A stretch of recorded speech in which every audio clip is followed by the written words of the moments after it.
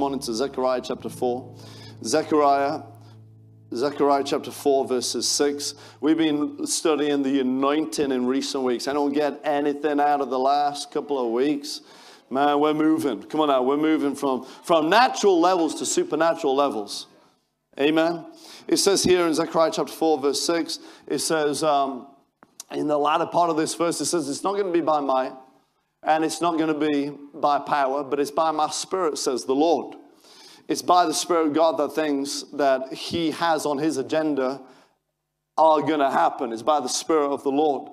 Whatever you're doing and trying to do in the natural, you will not do it. It's not by the natural strength of yours or your own ability or wisdom that you're going to get the job done. It's according to the anointing of God. Amen. So quit fighting in the natural and start winning in the supernatural. Amen. I'm going to say it again until someone gets it. Quit fighting in the natural and start winning in the supernatural, and lean into the supernatural aid, His Spirit that is available to you. Amen. For it's going to be by His anointing. Amen. See, when we try and do something without the anointing, it's very, very difficult. But when you lean in and tap into the anointing power of God, come on, God's ability, God's arsenal, God's might, it just makes everything easy. It just makes everything easy.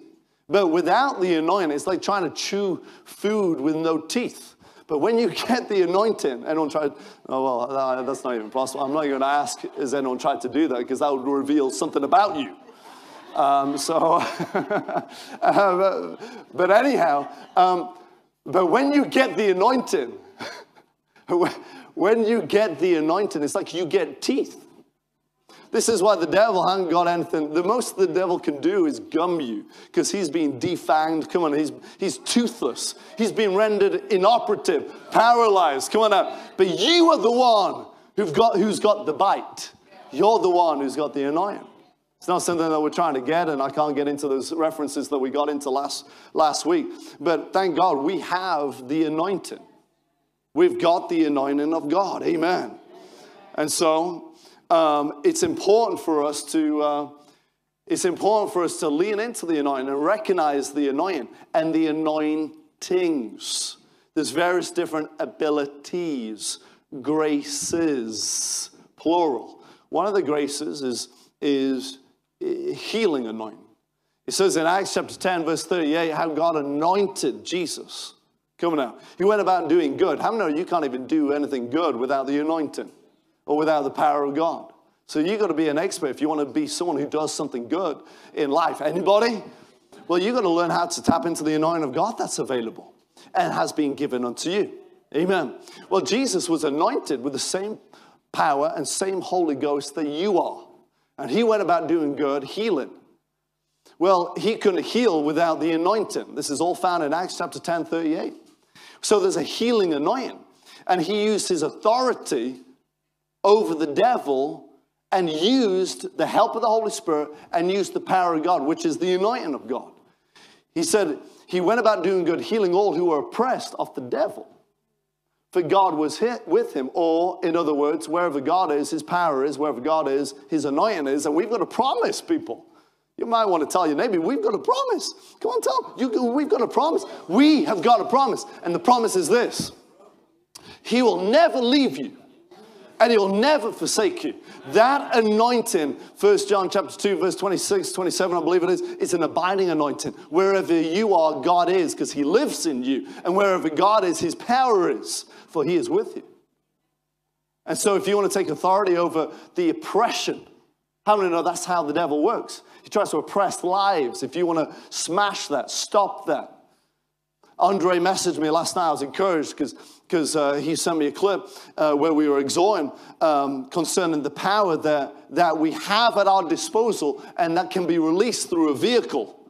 And that vehicle is called prayer.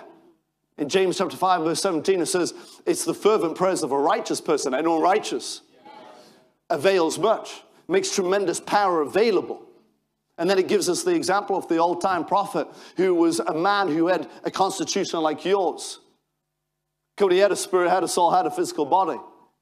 Yet, come on now, yet when he prayed, he stopped the weather cycle and he started the weather cycle. So he had an ability, not in his own power or his own might, but through the power that he tapped into. This is an old covenant man. He wasn't even filled with the Holy Ghost because the day of Pentecost hadn't fully come yet. But you are filled with the power of God in the presence of God. Amen.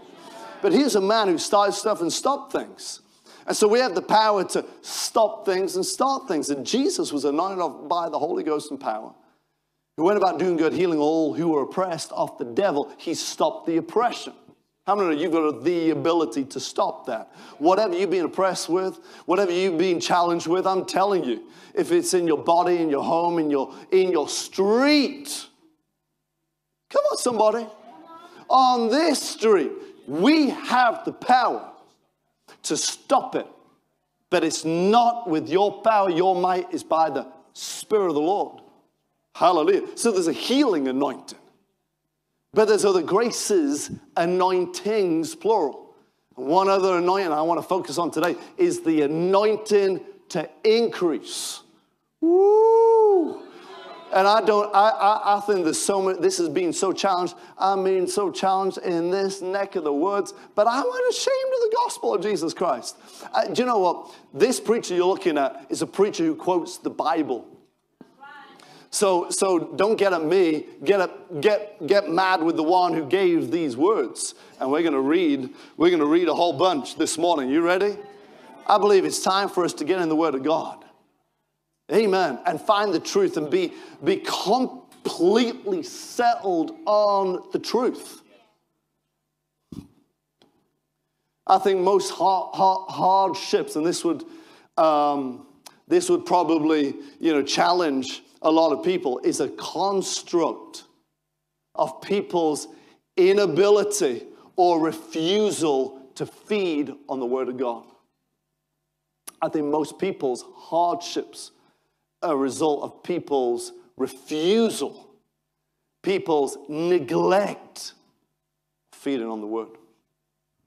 So I told Andre, I said, hey, here's a whole bunch of scriptures to give to the media guys. And I've got 3 pages. I don't know how many pages, how many of these scriptures we're going to get through, but we're going to get through a bunch until our heart settles on this truth. Turn to Psalms 133. And I'm glad you came to church this 10 a.m. service. You getting used to the 10 a.m. service, by the way? Anyone liking the 10 a.m. service? Anybody? It's not too early for you, huh? Praise the Lord. Not too late for you, is it? Come on, there's certain environments. We were talking on Wednesday night. We had a time on Wednesday night dealing with the spirit of fear. You can go back and watch it on Facebook stream. You can scroll down and find that broadcast. But we talked about various different environments are conducive for the power of God to move. Since we're talking about the anointing and anointings, you could say that the anointing is like God's electricity. And if you know anything about electricity, there is good conductors and there is bad conductors. And where there is a bad conductor, you can have a shortcut of power. Hearing me? You can go to certain services, you can go to certain environments, and people are drawing. It's full of good conductors. And they're coming hungry and thirsty. And man, the anointing of God, God's power, His anointing, God's electricity is flowing. But then certain other places you get to preaching and it comes out of your heart and it bounces off people and it slaps you back in the face. And that slap's telling you, just quit preaching right now. No one's actually receiving anything. And because it's shortcutting the power from getting to the place where it needs to get. But thank God this room is full of good, conductors. Well, what is a good conductor? You may want to choose to be one. In order to be one and choose to be one, you got to know what one is. And that is somebody who's hungry and thirsty after these words. Someone who's leaning in. Come on now. Say, man, I'm going to take this. Hallelujah. I refuse to neglect the Word of God. Well, this scripture tells us of an environment that can be created through unity, that becomes conducive for the anointing to flow freely. It says in Psalms 133, verse 1, it says, how good and pleasant it is, how good and pleasant it is for the brethren to dwell together in unity. It is like the precious oil. It's like the oil that is always symbolic of the anointing upon the head, running down on the beard of Aaron, the priest. How many know we got a new high priest? Jesus the Christ. That anointing still flows from Jesus the Christ. Christ means anointed one. Hallelujah. Well, that oil, that anointing, the same oil, the same anointing runs from him. It says running down on the edge of his garments, right? On the edge of his garments, and then seeps in. Come on, somebody. So everyone kind of is, come on, even if you try to escape from the anointing, you can't. As a child of God. Amen. It will be everywhere. It'll be around you. The differences, whether or not you recognize it, the moment you recognize it is the moment you tap into its power, its electricity. Hallelujah. Thank you, Holy Ghost. It says, and it is like the dew of Hermon descending upon the mountains of Zion, for there the Lord has commanded the blessings of life forevermore. Turn in your Bibles to Acts chapter 4. I'm going to try and read this from the Passion Translation here. One of my favorite translations in recent weeks. This is Acts chapter 4, verses, let's see here. Verses 4 onwards. This is the passage, you'll know it, where Peter and John are being challenged. In fact, the Sanhedrin council are furious because they're teaching in the name of Jesus. How many know whenever you tap into the power of God, how many know all of God's power was poured into the name of Jesus? And when you release the name of Jesus, you also release the power that is in the name of Jesus. Hallelujah. And so here they are releasing the power of God wherever they go. People are getting healed. People are getting set free. Oh, glory to God. Is that our responsibility too? You better believe it is. So we better start doing it. This is part of the Great Commission, not the Great Suggestion. He said, you go ahead and preach the gospel. Make disciples. Lay hands on the sick. Cast out devils. Come on, anyone know how to cast out devils? Come on now. We're not talking about blocking friends on Facebook. We're talking about, I just saw someone on the phone, you know. They're still on the phone, still trying to figure out how to block them. Maybe you're blocking me right now because I saw, I see everything. I see those who are wide awake. I see those who are falling asleep. Praise the Lord. I see those who are on the phone, and I operate in a spirit of discernment. I can tell whether or not you'll turn into the Bible or turn into social media. So beware. People message me, comment on photographs during the service time. I think, whoa, you couldn't come to church. Why? Too busy commenting on other people's photographs? Are you kidding me? I'm going to say priorities. Here they are releasing the power of God through the name of Jesus. People are always going to get furious when you operate in the anointing of God. The moment you start operating in the power of God, you better believe there'll be a protest. And the protest will be birthed and will come from the hypocrites. Because your radical living and your out there believing will challenge people's lethargy. And it makes them uncomfortable, so they'll try and argue what you're doing is not right because they feel convicted. We're not here to show anyone off or, prove that we're right and we're the bee's knees and we're doing what we should be doing and, woe is you for not doing it. No. We're here to advance the kingdom of God. And you can't do it without the power. And Peter and John, you can see him doing it with the power of God, with the anointing power of God. The council didn't like it. They challenged them. They threatened them. They brought them before the council and trialed them for doing what the Bible refers in the the Passion Translation in verse 9, it says, for doing an act of kindness and healing a frail, crippled man. You put us on trial for healing a frail, crippled man? Come on, put it in perspective. How many know religion never makes sense? But when you operate in the power of God, they'll be good, like Jesus operated in the power of God and went about doing good. They'll always be good. And here we see they pipe up in verse 11. I'm reading from the Passion. It says, this Jesus is the stone that you, the builders, have rejected, and now he has become the cornerstone. There is no one else who has the power to save us, for there is only one name to whom God has given authority by which we must experience salvation, the name of Jesus.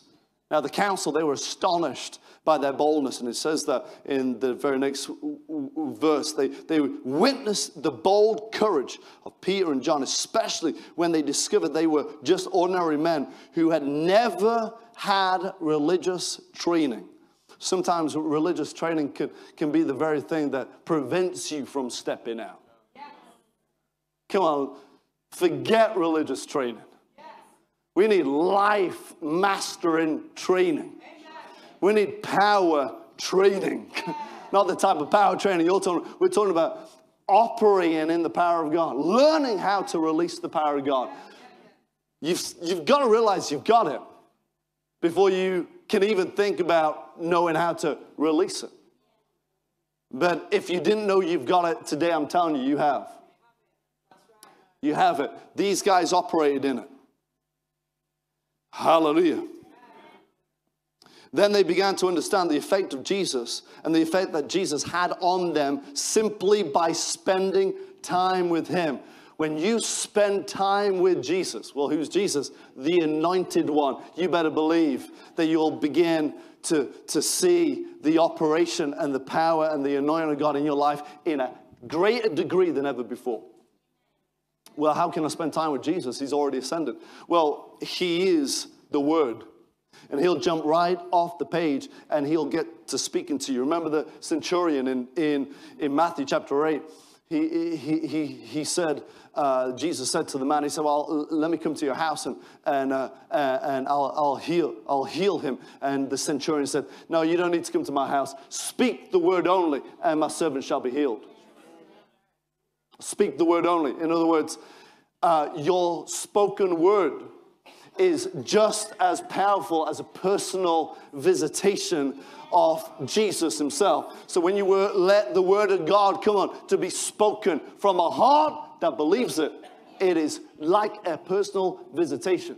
People crying out for visitations all the time. Just get the word of God in your heart and then connect your speaker to your believer and speak the word of God and you will see Jesus walk straight in the room. You might not see him with your physical eyes, but you'll experience the anointing. And it'll be the same as it was for Peter and John. People will see it. They will experience the reality that you have spent time with Jesus. They'll say, man, the effects of spending time in the Word, the effects of prayer, the effects of being with Jesus is astounding. It's astonishing. It caused them to marvel. Whew. Man, are you challenged by this? I am. Standing there with them was the healed man, and there was nothing further they could say. Come on, we silenced the enemy, the accuser of the brethren. They'll be lost for words. Come on now. So they ordered them to leave the room while they discussed the matter among themselves. And they couldn't deny. He said, you know, these guys have performed a noble sign and wonder. We can't deny that fact. But to prevent this, they called it propaganda from spreading any further among the people. Let's threaten them severely and warn them to never speak to anyone in this name again. They brought him back to the council, it says. I'm skipping a few things here. Verses 19, it says, but Peter and John replied, you can judge for yourselves. Is it better to listen to you or to God? What are you going to listen to? This is key to operating in the power and the anointing of God. Who are you listening to? You're listening to your feelings, listening to the naysayers, listening to popular opinion, personal preference. Who are you listening to? That's actually going to dictate the measure of power you actually operate in. Come on, money will try and be your master. Money will try and control you. You can't do this. You can't do that. But Jesus says you can't serve money and mammon, God and mammon. You got to be a servant to one or the other, but you can't serve both. It's impossible. In other words, Jesus wants to be your Lord, but so does money. But what are you listening to? Are you going to listen to that, or are you going to listen to God? Are you going to listen to the challenge of people who don't like you stepping out and believing big and bold? Come on, somebody. Or are you going to listen to your Savior? You're going to listen to Jesus the Christ. Hallelujah. Well, we know what they did. It's impossible for us, he said. It's impossible, verse 20. It's impossible for us to stop speaking about all the things we have seen and done. Not unlikely. It's impossible. Why? I'm a believer. Believers speak. Believers testify. Hallelujah. So, anyway, moving on here. Oh, glory to God. I'm just trying to see. In verse 23, as soon as they were released from custody, Peter and John went to the other believers and explained all that had happened with the high priests and the elders. When the believers heard their report, they raised their voices in unity and prayed, Lord, Yahweh, you are the Lord of all. No one will lord themselves over us. In other words, you created the universe. You created the earth. You created the sky, the sea, and everything that is in them. And you spoke by the Holy Spirit through your servant David, our forefather, saying, how dare the nations plan a rebellion, ranting and raging against the Lord Most High. Their foolish plots are futile. Woo.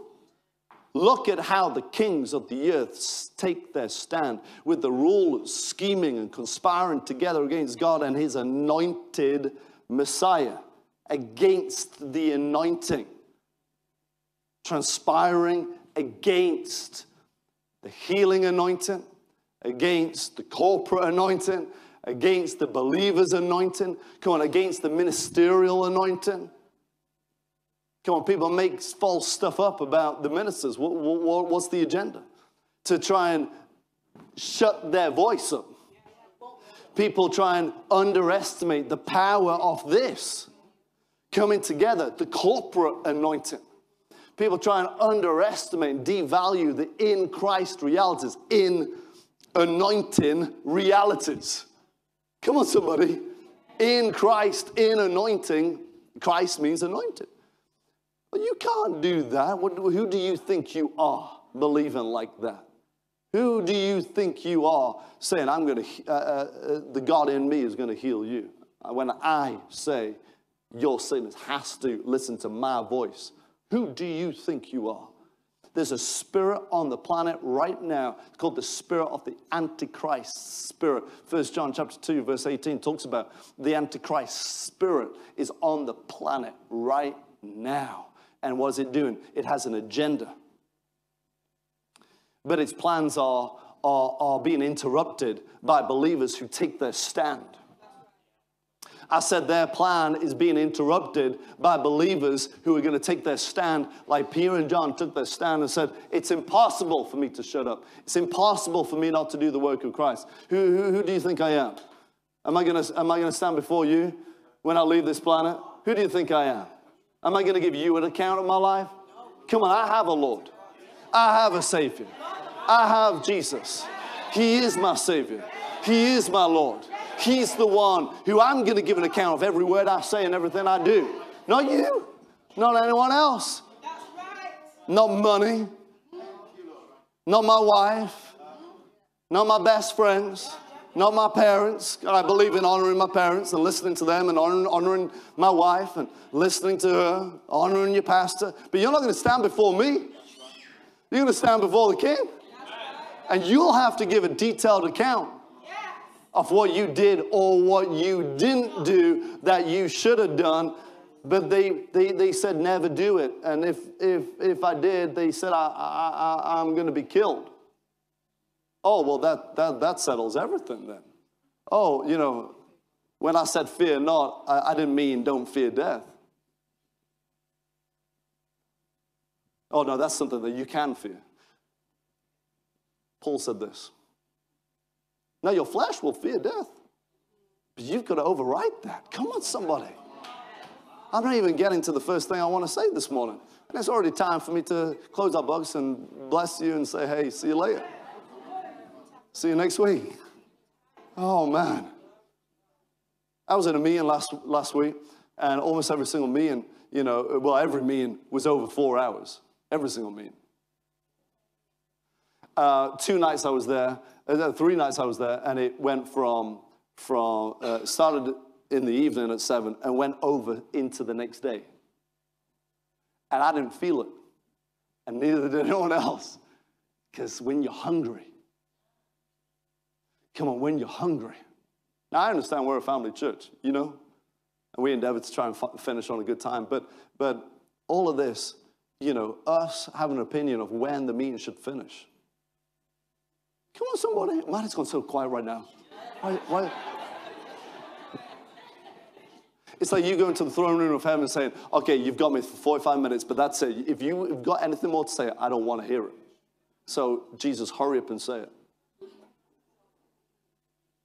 I give you 30 minutes, speak to me, but as soon as 30 minutes, that's it. I'm not listening anymore. I'm checking out. I'm gone. And here's the deal. Here's the deal. No, honestly, I'm serious. Now, I'm serious. Now, we are a family church. I've got kids. You know, I bring my children to this church too. Do you know I attend this church too? I actually also attend this church. I choose to bring my family here, you know. And I'm a family man. And I like to eat on a Sunday afternoon. Believe you me, I like to eat. Because usually I don't eat before I preach. So like, I can hear sounds up here. You can't hear them there, but I can hear them here when I'm preaching. And so my flesh is saying, quit now, quit now. You know, who do you think you are preaching this long? But the Holy Spirit, if he doesn't give me a release, I can't say, Holy Ghost, you're done. See you next week. And here's the deal. Every service, let me just be a pastor for a moment. Every service, there's different people. And different, it's like a doctor, right? You have to work with the patient until they get it. You know, when you're doing therapy with them, it's not like, well, this is going to take 10, the textbook says it's going to take 30 minutes. That's it. Oh, 30 minutes over, you're out of it. No, you work with them until the operation, it says the operation is going to take an hour. Oh gosh, it's an hour. Let's just quit the operation. No. I mean, there's still things hanging out the body.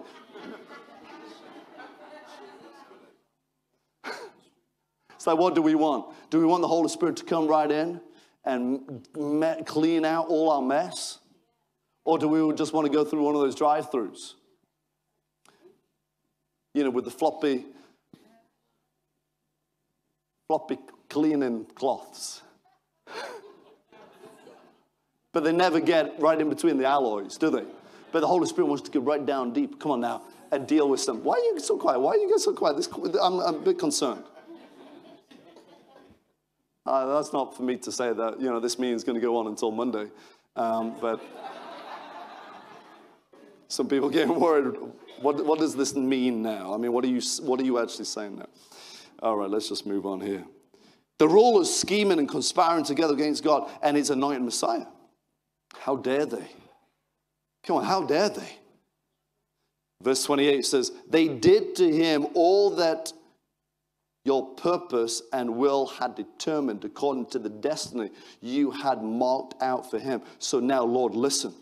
Listen, Lord, listen to their threats to harm us. Empower us as your servants to speak the word of God freely and courageously. Stretch out your hand of power through us to heal and to move in signs and wonders by the name of your holy servant Jesus. At that moment, the earth shook beneath them, causing the building They were in to tremble. Each one of them was filled with the Holy Spirit. And they proclaimed the word of God with unrestrained boldness. Someone say unrestrained boldness. All the believers were in one mind and heart. Selfishness, and this is what I'm trying to get to. Notice the coupling. And this is what happened. If you and I want to move of the Spirit, and if you want to be a part of the move of the Holy Ghost, there's got to be unity. There's got to be one mind and one heart. We've read that. When the day of Pentecost had fully come, they were in one place, in one heart, in one accord, and it took them 10 days to get there, but they finally got there. It took them 10 days, and when the day of Pentecost had fully come, they came to that place of unity. They were all filled with the Holy Ghost, and then they started doing something with the infilling. Hallelujah. So come on, if we have a 10-day meeting, we better get something. And after the 10-day meeting, we better get out of here and do something and see people added to the church. Thousands of people were added to the church. But notice, Pentecost, when you examine Pentecost, yes, everyone was filled, but not everyone was filled until everyone was in one accord.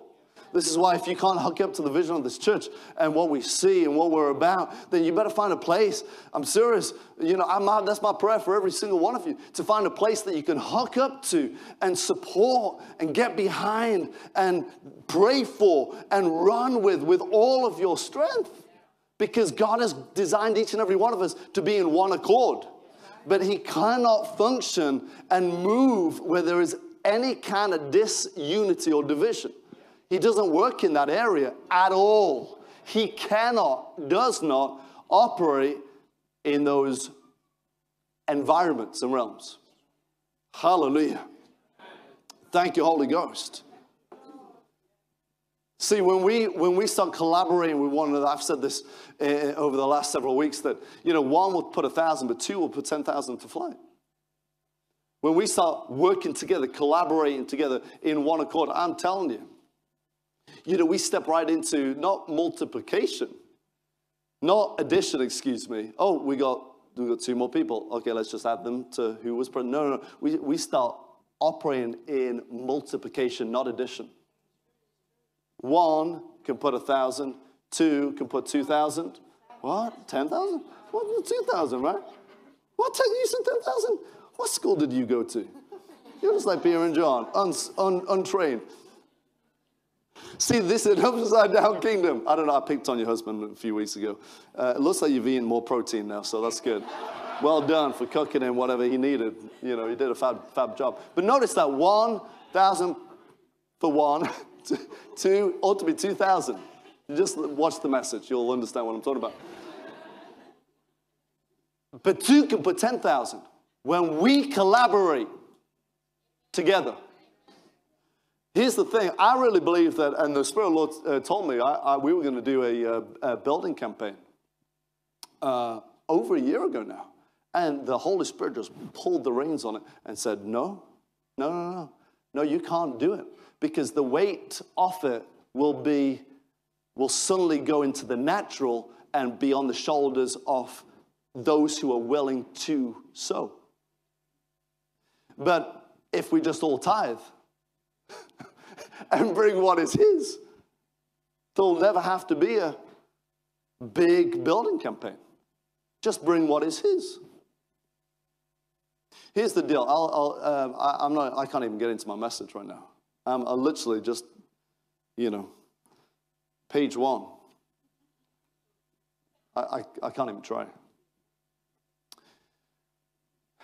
When we bring what is his, we haven't even sown yet. There's been no sowing. We just have now the land, the lease of the land to sow. So when we bring what is his, we're not giving anything that is ours. We're just bringing what is his.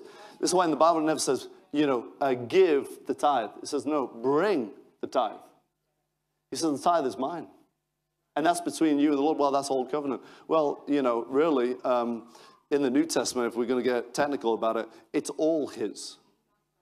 because you died in the new covenant. So really, you really have nothing. You identify yourself with him. But if you don't bring what is his, you haven't even sown. You've just got now liberty to sow. So he says, okay, bring what is mine. Okay, there's the door that's open now for the field of my kingdom for you to sow in.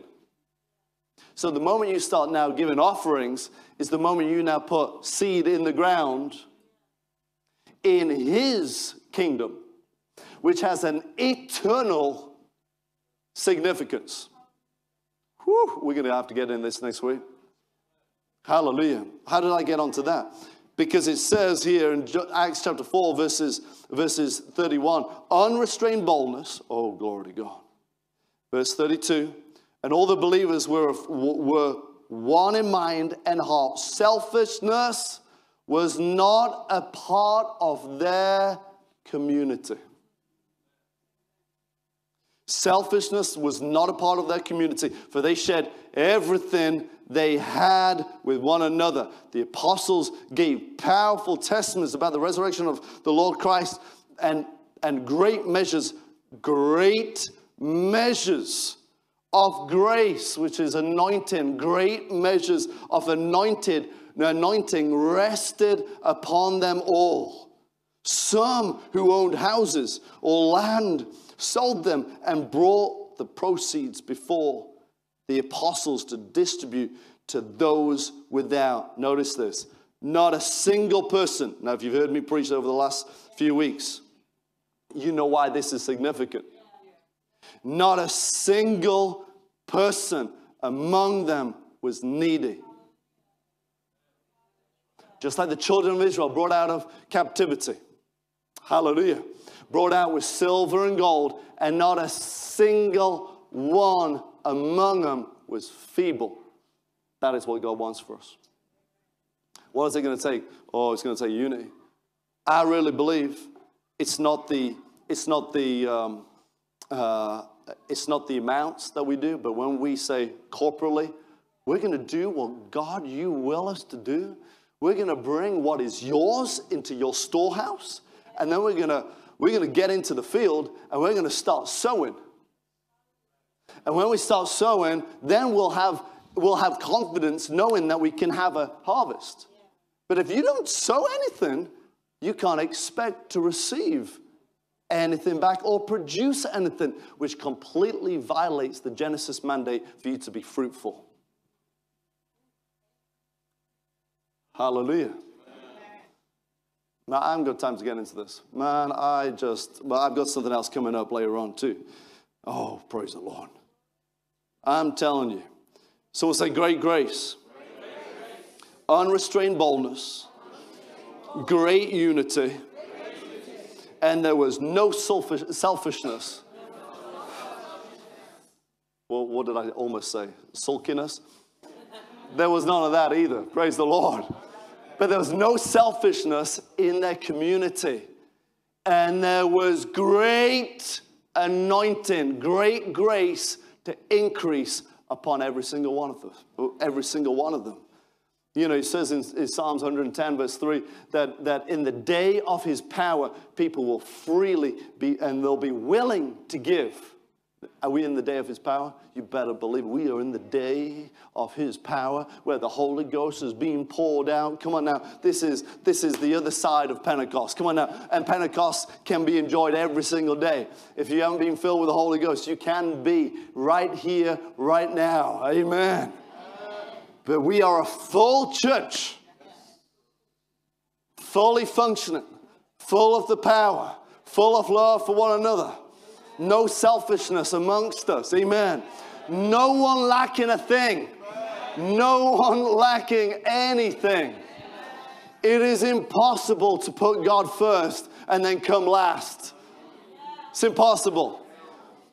It can't even happen. Seek first the kingdom and his righteousness, and everything that the world chase after will be simply added to you by his great grace towards you.